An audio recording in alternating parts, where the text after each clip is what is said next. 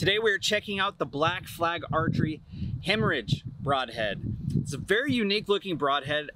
It's got some curved blades going on, some really thin tips, a nice bleeder. It's a 1 1/4 inch cut by a 3/4 inch cut bleeder blade. It says it's aerospace engineered for perfect flight. It's got .042 thick razor sharp blades, a fuller tip technology for max blood explosion. The packaging is really nice on this, and they did a good job like doing the advertisement. I'll give them that. What's interesting to me, however, is apparently somebody had reached out to Black Flag and asked them if they'd be interested in sending me a pack to test, and the response I guess they got was it's bad for business to do that. So I just bought a pack anyways. They're $37.99 a 3-pack. I found a staff member and I got 10% off of that, so whatever that equates to plus shipping. Right there's your entry on leather. Right there's your entry on gel.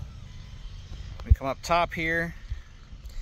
Your wound channel is this, not that. That up top there, that's from the other side. So it's tough to see kinda. There, you can kind of see it there better.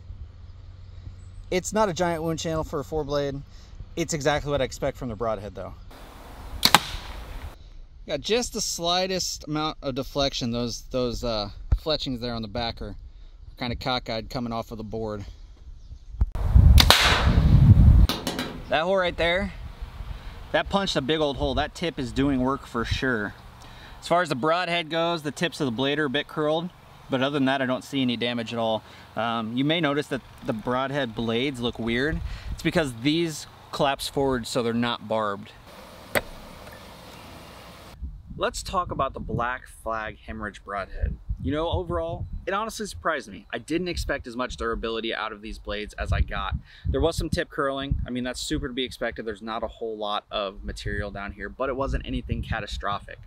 They were not very sharp out of the package, and I highly attribute that to the thick blades, which help with durability, but changes your bevel angle to the point where it's hard for it to really get sharp. And these broadheads, I would just say, are not sharpenable. I mean, I'm sure you probably could. I'm definitely not going to try though.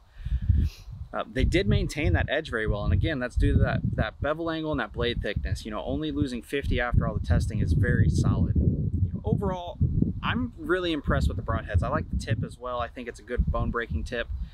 I just wish they were sharper out of the package. They're probably going to be a no-go for me just from that sharpness, but if they were to fix that, I'd shoot them in a heartbeat.